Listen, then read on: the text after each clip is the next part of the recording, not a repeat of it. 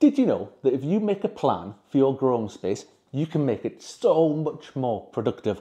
And that's exactly what I've done for 2024. I've been out, I've been plotting, I've been planning, and in today's video, I'm going to take you through the process that I've been through to get my plan together, and you might just get some top tips from me for things that you can take away and do yourself. So first things first, perfect time of year to do it.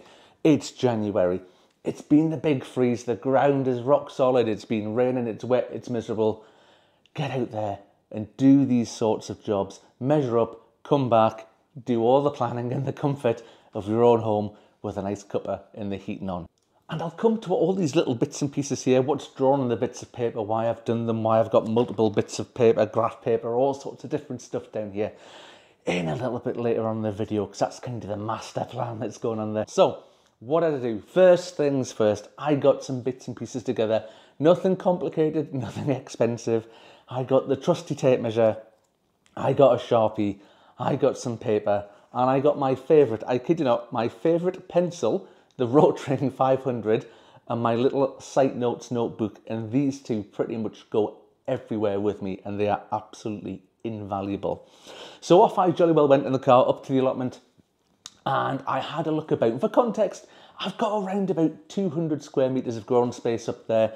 There's a mix of traditional dug beds, there's mature beds, there's raised beds made out of wood, there's ones made out of pallet collars, there's ones made out of metal, and there's the piece de resistance, my favourite polytunnel that I absolutely love. And I had a bit of a walk around. I took a few steps back and sort of took it all in and had a little bit of think about a few things that I had to think about planning out where they were. Where were some of the important things? Where's the shed? Whereabouts is the water supply? Whereabouts can I get deliveries made? Where can I get the car to? All that sort of practical kind of stuff. And then from there, everything sort of plans out around and about from where those sort of fixed points are. Then, after that, I had another little bit of a think about last year. What was successful last year? What, a bit of a review. What did really well? What problems did I have? What diseases were there? What pests were there?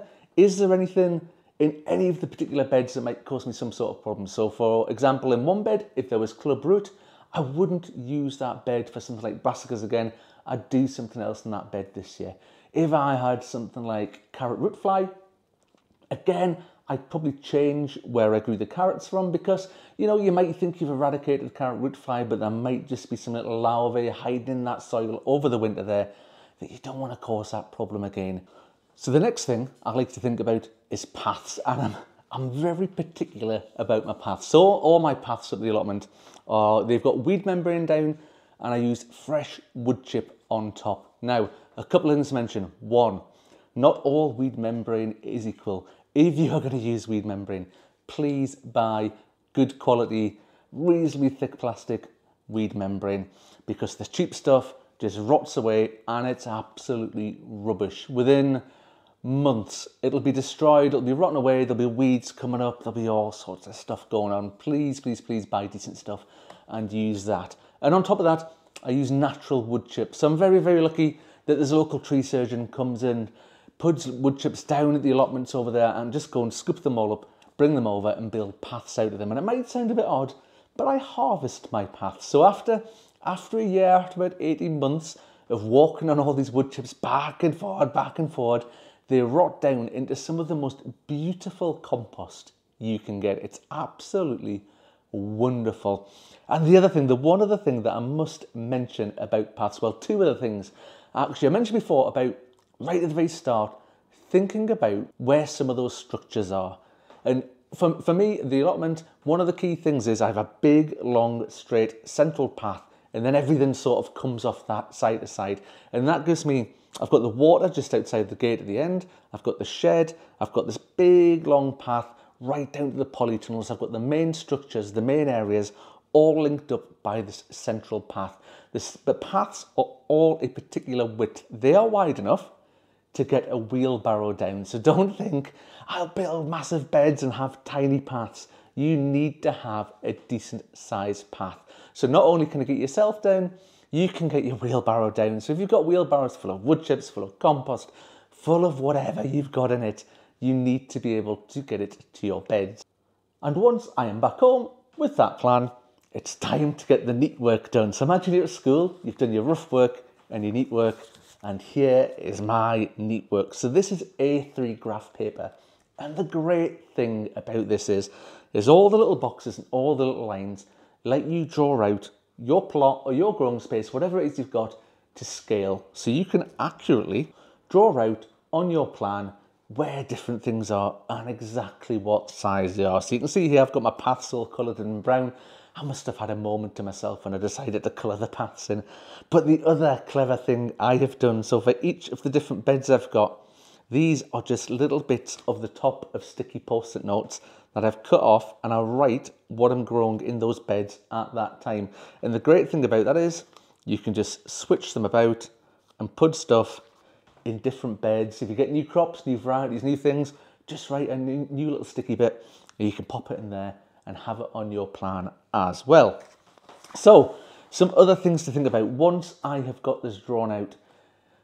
Dig or no dig? That is the question. Now I've got a mixture. I said before, I've got a mixture. Some beds are traditional beds that have been dug up and dug over and get dug over every year. The vast majority of my plot though is raised beds, no dig sort of technique. And this is where my rant comes in. I'm thinking about putting in another 2 raised beds, and I'm a big fan of using pallet collars. And I thought, you know, I like to shop about, I like to have a look about, see what's in the market and stuff like that. And the price of pallet collars, admittedly, are sort of creeping up. I probably put my main sort of source of pallet collars on the allotment, maybe it's about 2 or 3 years ago. And they were pretty cheap. Sometimes you pick them up from free, from different businesses, local companies, stuff like that. Sometimes people sell them on the likes of Facebook Marketplace for a couple of quid. I mean, you're talking 3, 4, 5 quid at the most. But I think people have got wise to this. And if you look on Facebook Marketplace, I was looking there last night, 9 quid was the cheapest one I could see. Even worse, this is where the rant comes in. B&Q, I kid you not, B&Q are selling raised beds on their website, and it's a pallet collar, and they are charging £26. £26, but plus delivery on top of that for a pallet collar. What an absolute rip-off. So save yourself some money, folks. Get yourself, chat to local businesses, get on Facebook Marketplace, see what's out there if you want to use pallet collar raised beds.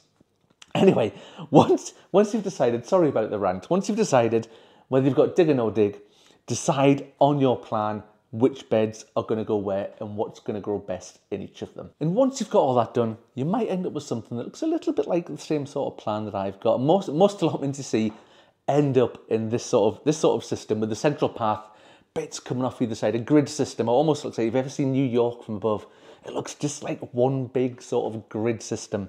And that's it. It's good. It's maybe it's not the most creative, but it's very practical. It's very easy for getting things around and about, getting to the beds, bringing stuff in, bringing stuff out. Makes life just a little bit easier. So now that we've gone to the trouble of doing all this drawing and labelling and planning and plotting, I guess we actually have to have a think about what we're actually going to grow in this space. And for the first time ever, I've caved in and I have made myself a spreadsheet. I've got a big long spreadsheet of all the seeds I'm going to be sowing this year. And it's just, I needed to do it. I think last year I got caught out a little bit by not being planned as well as I should have been. I was always very ad hoc. I was very, what should I do now? What should I do? What should I do now? But now I have a plan. And it's amazing how quickly this spreadsheet is getting more and more complicated. So all the different seeds, when I'm going to sow them. What I'm also trying to build into it now is an estimate of when they're going to be harvested and what's going to succeed them in that bed. So throughout the year, different things will be ready at different times. You take them out the bed. You want to have a ready-made replacement to go in that bed and fill that gap. Now, I would say around about 90% of my beds are pretty much set in stone what's going to be in there and when. But I like to leave a little bit of free space. I like to leave a couple of beds. And I would really, really recommend you do this. Leave a couple of spare beds. And for me, there's 2 reasons for that. One is to experiment. I like to experiment. I like to get new varieties or new crops or new things and just try them out. Just a bit of space, just something to have a bit of fun with, a bit of an experiment and see what happens. And the other thing, the other bit is, people always give me stuff. There's always something. I'll go to a plant swap, or one of my allotment neighbours will come along and say, oh, here's some plants. Do you want some of these plants? And I feel awful. I feel awful saying no. I can't say no to things. I'm terrible for that. So I'll always say yes, and I'll take them, and I want to have a good space to put them in and grow them on, and of course show them what I've done. And another thing to consider when picking your seeds that you're going to sow this season is pick things that you're actually going to use, that you're actually going to eat. So when you grow the crops, what do you like? What do you like to eat? I've made this mistake in the past. Don't get me wrong. When I got my allotment, I say, oh, what should I go to? You must grow cabbages. What's really, really quick to go? Radishes. I don't eat a lot of radishes. I don't eat a lot of cabbages. It's not that I don't dislike them. I do like them. It's just I don't eat beds and beds and beds full of this stuff. So have a think about your space and think about what you're going to do. Over the years, I've very much evolved into grow, and I grow a lot more onions than I used to. We use loads of onions, and onions keep really, really well. Garlic is another thing. We use a lot of garlic in cooking, and garlic stores really, really well. Plus I do a thing where you sort of make it into little bits and put it in the freezer, and it works absolutely magic. So please have a think about things that you're not just going to grow and turn into compost. And finally, on to the last few things about this planning process. One is, once you have it all drawn out, once you think you have your plan finalised, walk away from it. Walk away from it for at least a week. Go away, look at some of those things I mentioned about inspiration before. Have a look on YouTube, go and speak to people, look at other people's plots. Come back to it with a fresh set of eyes, do a bit of a review. You could even take your plan after that week and show it to a friend, show it to a plot holder, ask other people, say, oh, what do you think of this? What do you think of that? Have a look, have a think about their ideas and what they might have to say about it. And just do a little bit of a review with those fresh eyes. The other thing is, you might notice that this is on paper and I use a pen and a pencil, and we're in the digital age. I work on a computer all day, every day. It is very nice, it is very therapeutic to use a piece of paper, a ruler, a pencil and draw something out. If you want to do it digitally, please do. There's tools out there, there's different things out there you can use. My good friend JB from Naturally JB channel, go and check it out for some inspiration. He has got a code that you can use to get a discount to use one of these garden planning systems. I will put a link in the description down below. Please go and have a look if you want to do it digitally. If you have drawn it out like me, once you have your plan, please take a photograph of it. Get your phone out, take a picture, because if it gets wet, if it gets ripped, if it gets lost, if it gets ruined, you have lost it. Plus, if like me, I'm a good 4 miles away here from my allotment. Once I'm at the allotment, I've generally always got my phone on me. Bring it out, have a look, see how the plan's looking, see where the different things are, and I don't have to worry about taking the paper with me every time.